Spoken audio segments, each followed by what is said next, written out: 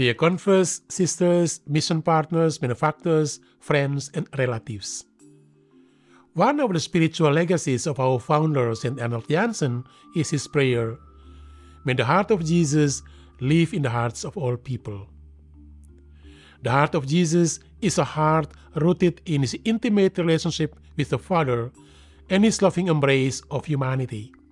A heart full of humility and compassion.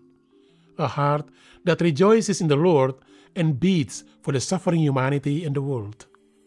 A heart that is united with the Lord and feels the pain of the world. If this heart lives in us, we become missionary disciples who are faithful to the world and one in solidarity with people. St. Arnold passed on to us this prayer and is teaching us this prayer with his life. Without closing our eyes to the many failures, we have all the reasons to thank the Lord. As we pray, "May the heart of Jesus live in the hearts of all people," we are grateful for the members of the 3 congregations founded by St. Arnold and the lay mission partners who share his missionary spirituality. We witness how the heart of Jesus is living in our hearts, inspiring our life and mission. Between Christmas and New Year, I visited Ukraine, which is part of the SVD Polish province. With the General Councilor Eric Kopa and Krzysztof Maleczko, the JPIC coordinator of the Polish province, I met the 3 converts working in 3 parishes: Verbowicz, Struga, and Nowa Usitka, and the SSP sisters in their 2 communities in Verbowicz and Borispol, Kiev. The decision of the converts and the sisters to stay with the people in this time of the war, in this dark period of their lives, is very much appreciated by the people and by the bishops. Our converts and sisters provide the necessary help for the locals and the refugees from other parts of the country. They also accompany many families who are mourning the loss of their loved ones. Furthermore, they counsel men between 18 and 60 years old who are called to the military service and have to say goodbye to their young children, their wives, or their aging parents. In such a situation, the presence of our missionaries is significant because it gives witness to the heart of Jesus, who embraces all with their concerns and does not leave anyone alone in times of difficulties.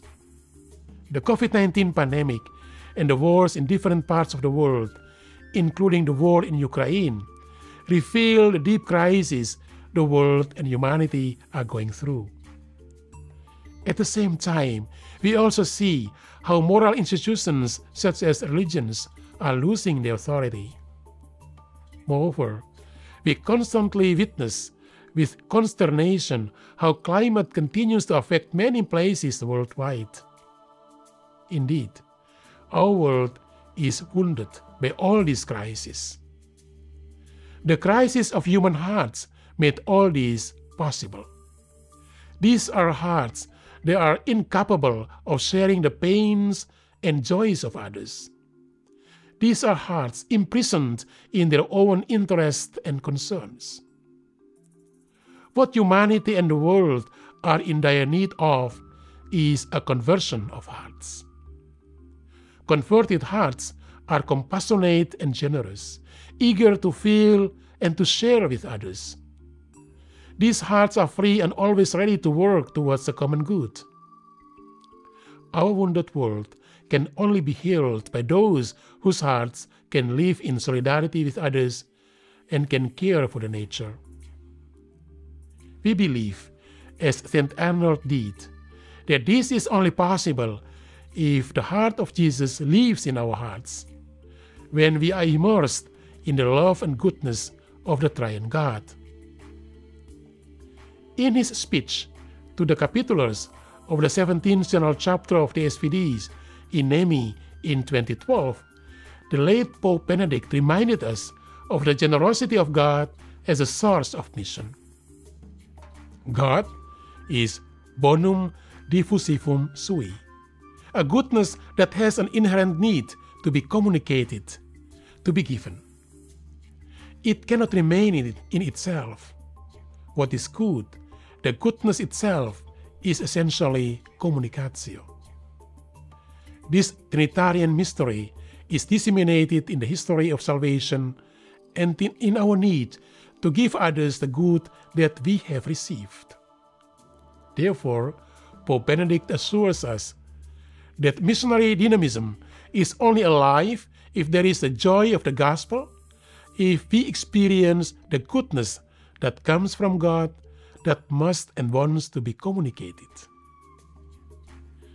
Dear converts, sisters, mission partners, benefactors, friends, and relatives, may the celebration of the feast day of St. Arnold Janssen, the founder of our 3 congregations, and the inspiration of our mission partners help us in the way of conversion of hearts, so that the darkness of sins, the night of egoism and greed, vanish before the light of the Word and the Spirit of grace. And may the heart of Jesus live in our hearts and the hearts of all people. Happy Feast Day of St. Arnold to you all. Thank you.